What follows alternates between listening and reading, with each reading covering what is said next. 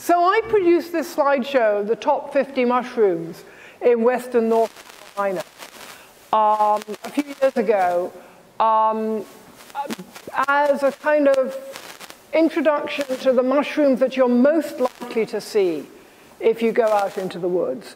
Now, there might be a slight difference between, you know, where we are at 2,000 feet in Asheville. What are you here? What's your elevation? 1,200, yeah. But basically the mushrooms are much the same. I did have real difficulty getting down to 50, so it's 51, but who's counting? Okay, is that forwards? Yes. So these are the ones that are really frequent in our area. I have taken pains to include the best edibles and also the most poisonous ones, with an emphasis on the ones that look alike to the edibles. And there are examples from the most important families or genera of mushrooms. I don't include any hard-to-identify little brown mushrooms, common though they may be. You know, if you learn to be a successful mushroom hunter, you can start from here, identifying other species. But if you can do a good proportion of the top 50, you're on your way. And just to let you know, you don't need to take notes because I have a CD, which the Mushroom Club sells, only $5, and it's got all the mushrooms on it, slightly different order than in this slideshow. You know, each one has a page. It's a page per mushroom, as it were. And at the end, it's a list that you can just print out, carry with you. Some people I've known have downloaded the PDF file. It's just a big PDF file on the disk. They've downloaded it onto their smartphones and taken it into the field with them. So we're going to have a little introduction to each of the 50 mushrooms. I didn't bring the handout. It's on the it's on there. Sorry. But here, everybody wants to know, you know, they say, is it edible? Is it edible? I say, no. That's not the right question. The first question is, what is it? Once you know what it is, you can go to a field guide and check out whether it's edible or not. If you can't find that it's edible, then you regard it as inedible or poisonous. So you really need a field guide. 2 or 3 are better. I brought some with me. What did I do with them? There was a kind of box with a lid. I don't know what I did with it. Perhaps it's still in the car. Oh, there it is. Yes, there's some books in there if you want to look at them afterwards. And what you want to do is check all the characteristics of the mushroom in the field guide. You've got the Audubon guide. Excellent. And also, you know, if you're just a beginner, get confirmation from an expert before you eat anything. And even then, just eat a little the first time, because mushrooms are not the most digestible of foods. Their cell walls are made of, not of cellulose, but chitin. And first of all, you have to cook them. You always cook mushrooms. Actually, you should always cook even store-bought mushrooms. And eat a little the first time, because a few people have allergies, a few more people just find them indigestible and have, you know, mild gastric upsets. And if you're in any doubt about whether a mushroom is edible or not, just throw it away. You know, I mean, learning an edible mushroom gives you a good meal. Learning a poisonous one can save your life. Or as we say, there are old mushroom hunters and there are bold mushroom hunters, but there are no old, bold mushroom hunters. And so let's get going, and here's the one that you absolutely, absolutely don't want to eat. And it is really common in our woods. It is this pure white amanita called the destroying angel. And I want to draw attention to the features of an amanita. They come up with, all amanitas start with what's called a universal veil that starts out all joined up. Can you see? You can see how it's broken, and most of on this mushroom, most of it stayed at the base, like this sac-like thing called a vulva. You can see it down there. In others, more of it remains on the top. That's just dirt, by the way. Those black specks are just dirt. But all amanitas have some evidence of that universal veil. And pretty much, there are no absolute rules in mushroom fungi. There are always exceptions. But pretty much, only the amanitas have a universal veil, and all the amanitas have a universal veil, although sometimes the remnants of it are a little subtle, and you have to know what you're looking for. So here's the destroying angel. It doesn't have any bits of the veil on the top of the cap, but it does have this baggy vulva at the bottom. It also has a little ring that hangs down here. Most, but not all, amanitas have a ring like this, which originally covered up, when it was in this side, covered up the gills, sort of protecting the gills. And then as the mushroom expanded, of course, it broke, and the remnants got left attached to the stem, mostly. So that is Amanita bisparigera. You'll also find it called Amanita virosa, Amanita verna. It's the destroying angel. And you eat that, one of them, two of them, and you are headed for death or a liver transplant. That bad. And it's a pretty nasty ride on the way, too. Now, we have many other amanitas in our area, and some of them are reportedly edible. Me, don't mess with the amanitas. I do not eat any amanitas. Not worth it. So here's a pretty one. This is called yellow patches. Isn't it lovely? The universal veil has ended up in little yellowish warts with much less of it, just a sort of collar down there. Beautiful mushroom, very common. Here's another one. This is called Amanita fulva, or I think it's now going to be Amanita amerifulva. The names are constantly changing. I'm sorry about that. It's the people who do the DNA studies. Turns out, we got them, and we thought we had the European species over here. We don't. It's a different one. So hence, Amanita fulva becomes Amanita amerifulva. Also very common. Here again, all the universal veil has remained in this baggy, rather membranous cup at the bottom. Nothing on the pretty chestnut brown cap. And white underneath. Pretty much all amanitas have white gills. They certainly have white spores. And for those of you, if I'm going too technical, the whole purpose of a mushroom is the fruiting body of a fungus. The fungus is underground. The mushroom is just up for days, mostly. And its sole purpose is to form spores and distribute them. And in the case of most of the gilled mushrooms, with the familiar, toadstool, cap, stem, gills, the gills form a wonderful big surface area, because you've got both sides of every gill, on which spores can form, ripen, drop down. They're held well clear of the ground by the nice long stalk, and the slightest breeze wafts them away. So they're very widespread mushroom spores. I've just breathed in a whole lot of mushroom spores. They're very small. So here's a couple more. This guy's called the blusher. That's a young one, but it opens up. Again, here, almost everything, almost all the universal veil, which was sort of friable, ended up on the cap. Pretty much nothing on the stem. But you see the reddish stains here? Whenever it's touched, or just a little insect damage will do it, it gets these reddish stains, so that's a very recognizable mushroom in the field.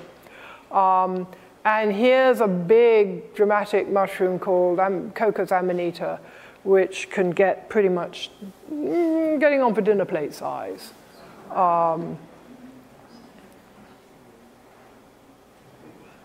So there were several like this that are very big. Some of them are smelly. Old ham bone, dirty sneakers, chlorine-y smell. Coccus doesn't actually smell of anything much. And actually the absence of a smell is one of the things you can identify it with. But all of these, you know, enjoy them, photograph them, they're beautiful, but don't eat them. Now here's a group that has some good edibles, the Lactarius or milk caps. And the feature of these is that when you cut them, they exude a milky latex, very recognizable. They also all have a somewhat brittle texture. Here's an inedible one called Pex lactarius. Notice it's a lovely orangey color with darker concentric bands on the cap. You don't see them too well in that photograph, but you can see they're there. And sort of, I don't know what you call it, sort of cinnamon-colored gills, in this case, very close, very crowded gills. And you can see the plentiful milk that it produces. I don't know that it's poisonous, but if you taste the milk, you will want to spit it out after 2-3 seconds. It is extremely acrid. It will almost sort of feel your tongue is burning. Very common. See it on almost every walk. Oh, wait a minute, okay. Here's one that is a bit of a look-alike, except that the coloration is different. The cap's very similar color, but it doesn't have rings. The gills are a more creamy color. Stem about the same color as the cap. And notice how voluminous the milk. Lactarius volumus means voluminous, lots of milk. That is the apricot of the cap. Very good edible. Well worth learning. And here isn't this gorgeous? It's not as common as the other two, but I just love to find it. This is the indigo milky. The top is this sort of silvery gray with blue concentric rings. And look at the underneath. I mean, it really is as bright as that. And the milk is blue too, rather scanty, but it's blue. Gorgeous, gorgeous mushroom. Edible, most people don't care for the texture. It's a little kind of crumbly, granular texture, but it's okay. But I usually just leave it be because it's too pretty to pick. Russulas are in the same group as milk caps. They lack the milk, but they have the same slightly crispy, crumbly texture. There's a well-known test for mushrooms. Throw them against a tree, and if they kind of crumble into lots and lots of pieces, you've got a russula or a lactarius. And then if it doesn't milk, it's a lactarius, right? So here's Russula compacta, the firm russula. There are hundreds of different russulas, and they're brightly colored, and you think, oh, well, I can find out what this is, bright red, you know, and you go to the books, there are about 10 bright red russulas. So this one is rather recognizable. It has a kind of flesh-colored cap. And it's got a very firm texture, almost hard. It's still brittle, but solid. And it has a slightly unpleasant odor. I've never eaten it. It's not recommended. I don't think it tastes very good. Here's one that is recommended for eating. This is the green quilt russula.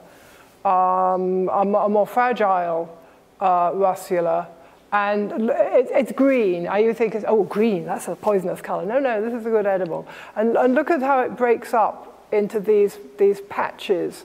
You can see why it's called the quilt russula. And there's one very similar that's brownish and that's equally edible. So that is a good summer edible if you can get there before the bugs. It does tend to get eaten by little bugs they come up the stem. So you cut off the stem and it's got lots of little holes in it. No good. Okay, another family, and you'll notice we're going through the guild mushrooms first. These are all cap and stem and guild mushrooms. Another family that we commonly find are the lepiotas. Look at that beauty. Tall, and that's rather notable of the family. They tend to be rather slender. They have these lovely, slightly scaly caps. Often a little knob or umbo at the top. There are a lot of small, you know, this size or even this size, lepiotas in the woods. Leave them severely alone. They are mostly poisonous.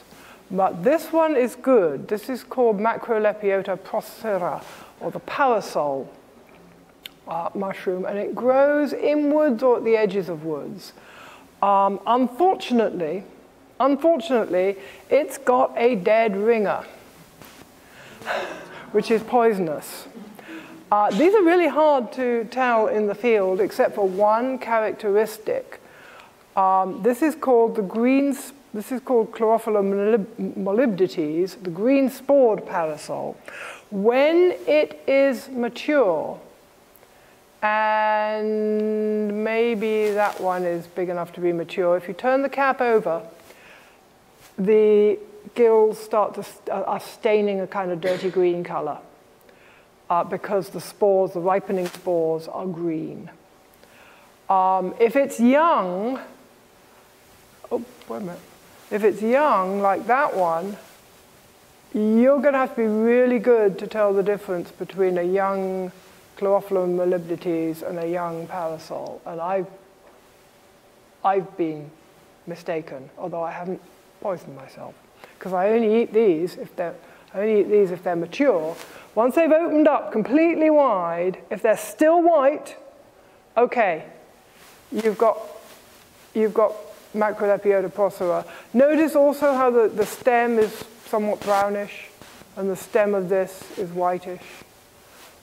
They also have, and none of these show them, they have a ring around the upper part of the stem. It's more like a collar, which eventually becomes detached and can move up and down. So when they were very young, you can see the stem, the cap is joined onto the stem, and then when it opens up, it leaves a ring around the stem. A number of mushrooms do that. So really nice if you can tell the difference. This is strictly a pasture mushroom, and you will probably find quite a lot of that around here, particularly rich pasture, maybe that's had some animals in it. Beautiful. Sometimes it just grows on lawns. Beautiful mushroom. Some more grassland mushrooms that you might find. And these are good edibles. Here's a very recognizable one. The shaggy mane or lawyer's wig that comes up often on roadsides, tall, that could be 8-9 inches, and it's got this, where's my, hello, I think I'm losing my, it's not a very, I think I'm losing my pointer. Well, that's what it looks like. And then it starts to open up, becomes bell-shaped. And the gills turn black at the edges because it's actually got black spores. You want it while it's still young and before the spores ripen. But a lovely one if you can find it. And also, and more common, the Agaricus campestris, the meadow mushroom, with gills that are pink when it's young and chocolate brown when it's older, because the spores are deep chocolate brown, so they're coloring the gills even when the mushroom's very young. This is very closely related to the button mushroom that you buy in stores. It is edible, but be careful. Agaricus is a large and complex family, and some of them are poisonous. The poisonous ones smell funny and generally have a tendency to stain yellow somewhere at the very base of the stem. So actually, although this is the one that in Europe's been picked for centuries, it's the only one that people know in Europe, in England, I would say. It's a bit dodgy because, as I say, Agaricus is a big and complicated family. And you're more likely to find all of these in spring and fall than in the middle of the summer. It's a tough world out there in the sunshine for mushrooms. The pasture mushrooms often prefer to fruit in the spring and fall when, you know, temperatures are a little more reasonable and the ground isn't baked hard. I call these the purple trio because they're just beautiful. Here's Cortinarius iodes, the spotted court. Cortinarius is a big family. They all have rusty brown spores, and you can see how these gills that started off sort of purple-colored become rusty brown as the spores ripen. They also have, Cortina means veil, and they also have a veil that connects the edge of the cap to the stem when they're very young, but it's tenuous, it's like cobwebs. I think you can possibly see a little bit of it on the stem there. Cortinarius, another family like the Amanitas that we do not touch. There's some very, very poisonous members in that family that can send you to hospital with kidney failure. So enjoy Cortinarius iodes. Notice the lovely lilac cap. And these little white random splashes, they look as if, you know, maybe just there was a tear in the cap or something, but actually, no, every single one has them randomly distributed. So spotted court is what we call that. This one, however, is good to eat. Rather similar coloring. Got to be careful with this. It's called the bluet. It comes up in the fall, after most mushrooms. I would look for this in October, November, December even. Down here, yes, right into the winter. It likes mulch piles and the edges of woods. And it has a short stem, very close gills, lovely lilac color. Not an easy one to learn to recognize, but edible and very good. And finally, here's a common, slightly earlier fall mushroom. September, I look for this one, called Lacaria ocropurpurea. Gosh, isn't it similar? But notice how much further spaced the gills are. The stem is longer. It's also a very fibrous stem. You'll notice that texture is something that photographs cannot reproduce.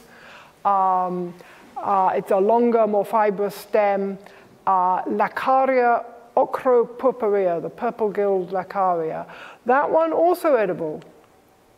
And sometimes comes up in large numbers in the fall, in woodland. All of these are woodland species. Okay, mushrooms do not have to grow on the ground. A lot of them grow on wood. They are actually wonderful digesters of the lignins and cellulose that make up the woody part of wood. So without mushrooms, you know, we'd be up to here in undecayed trees, dead trees. Mushrooms are doing the heavy lifting when it comes to decaying wood. And here is one of the commonest, the honey fungus, on the left there. Comes up in big clusters at the base of trees. This is actually a parasite. It kills living trees and then continues as a saprobe, helping the early decomposition of the tree it's just killed. Foresters do not like the honey fungus, but it's a good edible. It's a substantial, chunky mushroom with a very fibrous stem. You probably don't want to eat the stems. And it has white spores. And usually you can see that the spores are white because what they do, because they grow so clustered, that the upper caps leave a white spore deposit on the lower ones. I'm not sure you can really see that here because they're all rather young in this photograph. But you can see that they're growing at the base of a tree there. Or sometimes out along apparently in the grass, but they're really on buried roots. So with caution, that is a good edible, and the caution is that there's a not dissimilar, somewhat smaller, brown-spored autumn fruiting mushroom called Galerina autumnalis, which is a really nasty poisonous mushroom. And here is the Pleurotus austriatus, the summer oyster. Sad tendency to be infested with little beetles. But a nice edible if you can find it. Grows sometimes in large quantities on dead wood. Usually wood that's still got a bit of bark on it. That one hasn't. On logs, stumps, snags, still standing dead trees. And that one, rather easy to tell. It's fairly big, sort of, like this. And it has gills that go all the way down the stem, to the point of attachment, known as pleurotoid gills, because it's a pleurotus. And so if you see that fairly well separated gills that run all the way down the stem to the base. There is a stem, but it's got the gills all the way down it. Good edible. More edible gilled mushrooms on wood. Woo, here's a weird one, the Entoloma abortivum. Entolomas are a group of mushrooms that we don't normally eat, again, because there's some poisonous ones among them.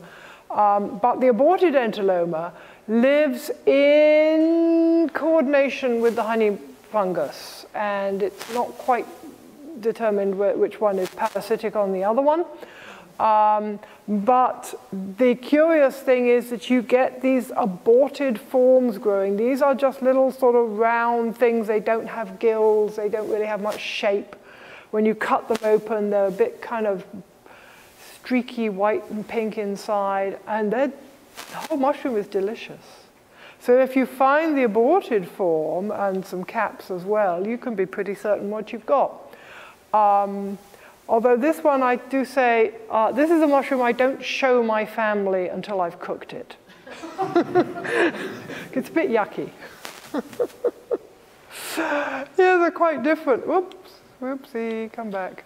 Here's a quite different on the right, Zerula furfuracea. I think they've given it a new name now, Hemioporus. No, that's not right. Anyway, no, Hymen. I can't remember the new genus name. Anyway, you'll find it in books like the Audubon Guide of Zerula. The rooting mushroom, pretty mushroom. It's very tall and slender, and it's got this sort of yellowish brown cap, which typically has a lot of radial wrinkles on it. And then the stem goes down. The stem is quite is long. It's not brittle. You can, if you break it, it won't break. It'll just fold over. It's got a certain fibrous quality to it. And at the base, the stem just goes on going down and becomes like a rather hard little root going way down. It's tapping into buried wood. And that root, the whole mushroom can be about this high, and then much again of that root-like structure. It is not a root, but it is a root-like structure.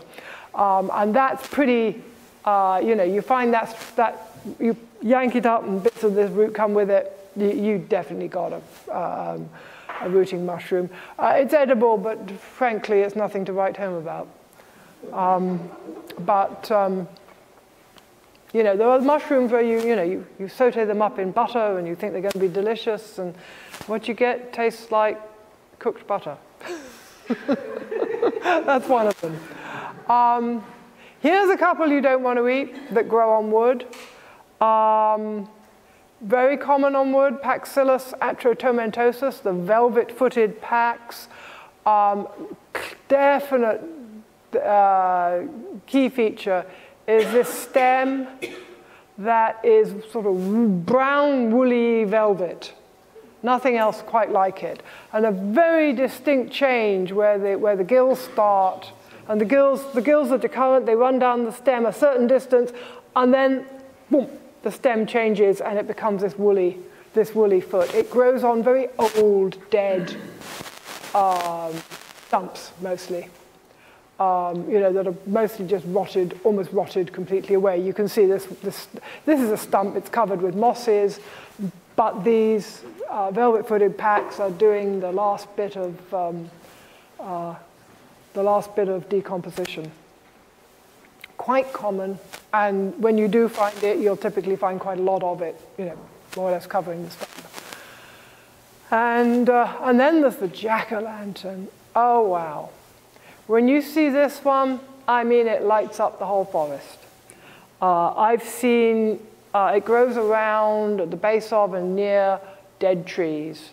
And I've seen them growing, if there was a stump where you are, I've seen them growing up to 10 feet away in a sort of, not a circle, but just bunches of clusters of them all over under a tree. Quite unmistakable. Big clusters of big orange mushrooms, again with gills that run down the stem. And that is the jack-o'-lantern. Definitely don't want to eat that one. I mean, that one's going to give you a really bad, it's not going to kill you, it'll give you a really bad stomachache. And unfortunately, people mistake it for chanterelle. It's much bigger, it's more clustered, it grows on wood, it has real gills, none of those are chanterelle features, but people want it to be a chanterelle, so they kind of ignore all the signs that are saying, but I'm not a chanterelle, I'm a jack-o'-lantern. The nice, fun thing about this one, if you take, I can't remember whether it's young caps or old caps, but you take some into a dark closet and sit with it for about 20 minutes, you will actually see it glow in the dark. It's bioluminescent. Or on a very dark night, you can just walk outside and see it. I've seen it. There's a mushroom writer who claims never to have seen it. He says it's a myth. He says, he sat in dark closets with it. He says, I can think of a lot better things to do in a dark closet for 20 minutes than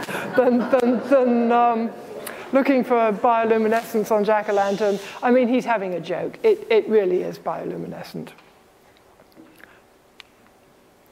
Some more mushrooms growing on wood with gills. Pluteus savinus, the thorn mushroom. I mean, they say it's edible, but frankly, it's a rather undistinguished mushroom. But it has pinkish gills because the spores are pinkish. Rather similar, but with white gills. Megacolibia platyphylla. Comes out quite early in the year. You find that one from April, May onwards. That's also edible, but kind of worthless. Also called broadgill, because the gills are very deep from top to bottom. If you think of the gill vertically, some of them are shallow, that don't come far down from the cap. Some of them are broad. These are very broad. And then Tricholamopsis rutilans, plums and custard. Can you see why? Isn't it pretty? It grows on decayed wood. I think that one really is inedible. I think that one might give you some indigestion. But it's gorgeous. Right, done with the gilled mushrooms. Enough of them. That's about half. And about half of what you see normally is gilled mushrooms. They're the commonest. Those gills, I mean, there's a reason for this. Those gills give you a wonderful surface area for developing spores. It is a good way of distributing spores. So many families of mushrooms have developed gills as their form of spore dispersal. They're not necessarily all closely related. When they do the DNA of these things, they discover that gills have probably been invented by mushrooms about 6 different times. It's a stratagem that many different families of mushrooms have developed to distribute their spores. The chanterelle family did not get quite as far as developing gills. It developed folds or wrinkles instead. What you've got here is not real plate-like gills, but thicker folds. So what you really got there is a flat, really a flat undersurface to the cap, which is the fertile surface, and it's just kind of wrinkled up to get a bit more surface area. I was tempted to say it's sort of intermediate, it's maybe developing gills, or maybe it had gills and it's undeveloping them, who knows. But this is a lovely edible. There are many different chanterelles in our area, they are all edible. This is one of the best. This is the golden chanterelle. The books call it Cantharellus cibarius, but that's the European species, which is now found to be different from the American species. So I'm not quite sure what the American species is going to end up being called. But there it is. It does not grow in big clusters, maybe a small 2 or 3 in a cluster. It grows on the ground, not on wood. It does not have real gills. Hopefully there are some out there. This is a really, really common summer mushroom if it's rained enough. It likes a lot of rain to fruit. And if you hit a dry spell, it will just sort of sit there not fruiting, and then will fruit again when you get enough rain. So some summers, in a dry summer, you might find very few chanterelles. In a wet summer, boy, it's the commonest mushroom in the woods. And there's lots and lots of it in the foothills around here. So that's the golden chanterelle. And then we've got the little cinnabar chanterelle, which is it's not quite as orangey. You know how colors in photographs are not quite true? It's redder than that. Pretty little thing. It's edible too, although I always think it adds more color than taste to a dish. And you've got to collect a lot of them to make it worthwhile. Oh, here's an ugly little mushroom, which is so good, the black trumpet. Really, really common, really, really hard to see, because they look like little black holes or curled up blackened old oak leaves. And they're not big, but they are well worth collecting. Soft texture, you really can't, if you look for the little black holes and very thin, but definitely not soft like yucky, but you know, tender. Lovely mushroom, gorgeous. I always look out for those. But you can walk past them 9 times out of 10 and just not see they're there. Our next group is going to be the boletes. The boletes are mushrooms that have not gills but spores. That is, instead of the spores developing on the outside of gills, they develop on the inside of tubes that hang down from the cap with a pore, with an opening at the bottom, a pore. So when you look at them you turn it upside down, you're seeing something that looks like a sort of sponge, you know, with little holes in it. So well, you know, it looks like a gilled mushroom, doesn't it? Yeah, but it's actually a bolete. It's a gilled bolete. You see, there's no absolutes in mushrooms. There are always exceptions. There are things about even its gross morphology that told the early taxonomists that this did not properly belong in gilled mushrooms. And I don't know whether you can see, but the gills are kind of forked and cross-veined. Well, if you cross-vein between 2 gills, you've got an elongated pore, haven't you? And then there's other things about it that actually classify it in the boletes. And it's got a nice reddish-brown top and bright yellow gills, so it's pretty unmistakable. And the gills run down the stem a bit. The gilled bolete, it's quite common, but you usually only find one of it. It doesn't grow gregariously like many other mushrooms, so I seldom gather enough of it to be worth eating. But there it is, rejoicing in the name of Phyloporus volvoxanthus. Say that 3 times quickly. Real boletes. Here's Boletus bicolor. There are actually a lot of boletes that have a reddish, pinkish red cap, a red stem with a bit of yellow in it, and yellow pores. I actually don't recommend the Boletus bicolor as an edible for beginners. It's too hard to distinguish it. Here's one that you will find a lot of. This likes about this elevation. We don't find it so much in the mountains. This is called Ostroboletus betula, or according to the newer books, Hemioporus betula. The shaggy stalked bolete. Can you think why? I mean, look at that stalk. A lot of boletes have what are called reticulations, that is a sort of raised network on the stem. This takes it to an extreme. And it almost forgot about developing a cap after all that. It's a ridiculous little cap. And it's a bit, the cap's a bit slimy, and most people would rather remove the skin from the cap before eating it, or alternatively throw the cap away and just eat the stem. I have a friend who cooks it like asparagus and says it's delicious. So you will find this one is very easy to distinguish. The shaggy stalk bolete, and it's a good edible. And you'll find this in the summer and fall. It's probably coming out round about now. More boletes. These are both edible, and they both grow under pines, only under pines. Suillus granulatus under pretty much any sort of pine, Suillus pictus only under white pine. What are your pines here? I see them out the window. Which sort of pines do you have mostly?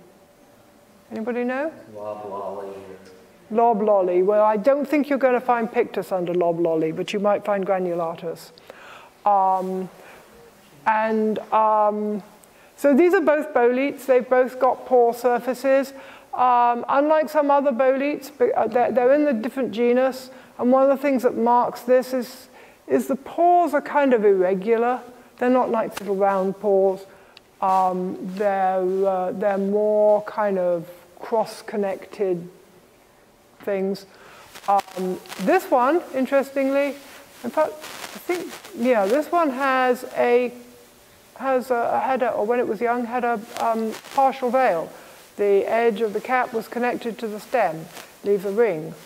And it's got this lovely sort of dry red scaly, not many scaly boletes around. That's one of them. Very unmistakable. If you're under a white pine and you find this scaly red thing growing on the ground with pores, these irregular pores underneath, you've got Suillus pictus. The young ones are very good. The older ones tend to go moldy rather fast, but I usually just pick the young ones. They dry very nicely. Suillus granulatus is another of those ones with a sticky top that you really feel like you should peel them. I don't think they're quite as good as Suillus pictus, but they're both good edibles. Dotted stalk, and I haven't really got a good picture of the stalk. I don't know if you can see on there, but there are little kind of dots on the stalk. And when you look closely at the top of the stalk, and if you look under the cap, you'll find these little reddish dots. And here's our last two boletes. Another scaly one, Strobilomyces floccopus, my all-time favorite mushroom name. Old man of the woods. Pretty common, not a pretty looking thing, but rather dramatic when you come across it. And that is actually edible. Turns black in the saucepan, in the frying pan, but don't worry, it's edible. This one you would not, oops, I keep getting the wrong, get back. This guy on the right, the violet bitter bolete, you don't want to eat it because it's really, really bitter. Unless you're one of those lucky people who doesn't taste bitter. Some people really are not affected by bitter, in which case it's edible. But it's beautiful. It's got this wonderful lilac coloration. And it's very chunky. It's got a swollen stalk. Just a lovely mushroom. Now, polypores also have tubes. How am I doing for time? I think we're getting near the end. Polypores have tubes and pores. They develop them quite independently of boletes. They're not at all connected with boletes. They grow mostly on wood. They're mostly tough and leathery, or even woody. And what's the other thing that they have? Three things you look for. They grow on wood, they have pores, and they're tough and leathery. Any two of those will do for a polypore. So there are polypores that grow on the ground. There are polypores that are actually quite soft. And there are polypores, believe it or not, that have gills. They're still polypores. But your typical polypore, here's your typical polypore. This guy down here is called Trichaptum biforme. You will find it everywhere, on living trees, dead trees, stumps, logs. When it's young, it has this lovely sort of lilac edge to it. It's called Trichaptum biforme. It's called the violet-toothed polypore. And it's extremely common, and it overwinters as a sort of dryish thing, so you find it always. This one, hemlock varnish shelf, Ganoderma tsuge, also known as reishi. It's a well-known medicinal mushroom. Unfortunately, all too common because it grows on dead hemlocks, and we have a lot of dead hemlocks around now. This is Trametes versicolor, the turkey tail. Lovely. That's got white petals underneath. Another medicinal. I don't know that there's any use for Trichaptum biforme, the violet-toothed polypore. So there's three polypores. The violet-toothed turkey tail have somewhat similar growth habits. You know, you can see them forming layers. The hemlock varnish shelf, more single stems. It has this, whoops, come on. It has this wonderful kind of varnished, shiny. When it gets older, the whole top of the cap is shiny, chestnut-colored varnish. So there are three very common inedible polypores, which are more or less woody. There are some edible polypores too. Woo! This is Fistulina hepatica, the beefsteak polypore. And when you cut into it, it is marbled. It looks like raw meat. It really does. It's got it's very unmistakable. There's nothing else quite like it, with this reddish coloration on top, very fine, very tightly packed pores, and this marbled flesh. It's got a sort of oddly sharp lemony flavor. Some people like it. I don't care for it, but you know, everybody's different.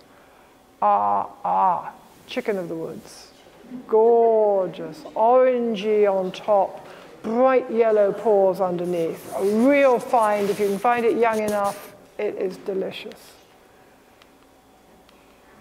And even better, the holy grail, hen of the woods. Quite distinguished. Chicken of the woods because it tastes like chicken. Hen of the woods because it looks like a hen all fluffed up and getting angry. And it has lots and lots of, that's not a great photograph, it has lots and lots of separate lobes, all sort of fused together. And it grows at the foot. Chicken of the woods grows on a number of different hardwoods, but always a dead tree, or often a log that's already lost all its bark. Hen of the wood grows at the base of living or dead oak trees, and comes out. Chicken of the woods is spring through summer and into the early fall. Hen of the woods is a late fall fungus, comes out in September to October, and is a delicious edible. And you know, you find one, it could weigh 10 pounds. It's a big find. But you know what? You can spend an awful long time walking around oak trees. There's a lot of oaks out there. You just happen on them. And then go back next year. because it will grow again in the same place. And some mushrooms have teeth. We've had gills, we've had pores, and here are teeth, which is a bit like a pore inside out, a tube inside out. The spores are developing on the outside of those spines. And this is a common one, a nice sort of apricot yellow color, Hydnum repandum, the hedgehog mushroom. If you see that orange color with the teeth hanging down, that's pretty much what you've got. Right, now we get into some different shapes altogether. Cauliflower mushrooms. They grow at the foot of pine trees or on pine tree stumps. Again, a big mushroom. Very delicious. Wood ear or tree ear grows a bit more like a polypore, but there's no pores on it. It's just a sort of and it's got a kind of interestingly jelly texture. The Chinese use it a lot. If you've eaten sweet and sour soup, there's chopped up wood ears in that, or should be. So those are two good edibles that are pretty hard to mistake. Puffballs, these are actually not related at all to each other, but they all have this, they have all separately evolved this way of distributing the spores, which is to keep everything inside a membrane until the spores ripen. And then it dries up and the spores puff out through a break in the membrane. Oh, what a fun thing this one is, the Calostoma cinnabarina, the puffball in aspic, also called hot lips. That will be that up there will be the hole where the spores eventually puff out. Extraordinary little mushroom. The earth ball with this thick pigskin-like, it's also called the poison pigskin puffball, and a blackish spore mass. And then numerous lycoperdons, which are small, white, and when they're young, completely white inside. And they're edible, but you want to make sure that you haven't got a very young earth ball. They've got a sort of marshmallow texture inside, pure white when they're young. They're edible, not great, but edible. Somebody talked to me about lobster mushrooms. Well, we got really not one but two mushrooms here on the left. There's a host mushroom which has got completely colonized by a mold. Who wants to eat a moldy mushroom? Well, in this case, me for one, because this mold has a curious capacity of preserving the flesh of the host mushroom and making it edible. The host mushroom is usually a russula called Russula brevipes, which is not edible, it's not poisonous, it's just nasty. But when it gets covered in the Hypomyces lactiforum, the mold, it becomes delicious and firm and quite long-lasting. They're very misshapen. Yeah. Can that lobster grow on some? Well, I think I've seen it on Lactarius deceptivus, which is another. Remember, Lactarius and russulas are related. It's never been known to colonize anything else. So these molds are pretty specific. So you get other molds on other mushrooms that are very specific to a genus or even a species. So no, I don't think anybody has ever been poisoned with a poisonous host for the lobster mushroom. It's very firm, it's deep orange, and you see it sort of pushing up the duff, usually with a sunken center. Here's Lactarius deceptivus, which I think is a host around here, although many people say, no, it's not. The Russula brevipes is the host. But anyway, that's just a regular milk mushroom, which has acrid milk. But if it has the mold on it, it is rendered edible. Little joke. And the best for last, morels. Anybody here collected morels? Yeah. Yeah, they're hard to see, aren't they? They're hard to find, and even when they are around, they're hard to see. Round here in South Carolina, I would go to hardwood bottomlands near a creek, where flooding every so often has left a lot of silty soil, and look under poplars, green ash, white ash, and they should be there at the end of March. And they'll be the yellow morels. Up in the mountains, we get more of the black morels, and they grow in poplar coves. Is it true that morels grow by beech trees?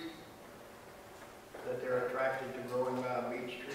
I haven't heard that one, but you know, there's lots of different morels all over the country, and everybody has their own sort of favorite association. I mean, in the north, they'll look under dead elms, dead trees, definitely, dead hickories for sure. They seem to like dead trees. I don't know why. And then out west, you get the burn morels, where there's been pine forest that has burned in wildflowers, and they go out, the mushroom hunters go out the next spring. You know, after the July, August wildflowers, they go out the next April, May, after the snow is gone, and they pick hundreds and hundreds of pounds of burn morels. So we don't seem to, either we don't get that variety here, or our fires are not hot enough, and there's not that many fires around here, thank goodness. So we don't really get the burn morels. But we do get morels coming up in habitats year after year. All the true morels are good. The true morels have this pitted cap, and the cap joins the stem and is hollow inside. I remember that because there's some other spring mushrooms that look superficially a little bit alike, but they're more kind of, where this is concave with pits, they're more convex, sort of brain-like. So true morels, absolutely delicious. So if you've enjoyed this, by all means, $5 will buy you the CD to keep.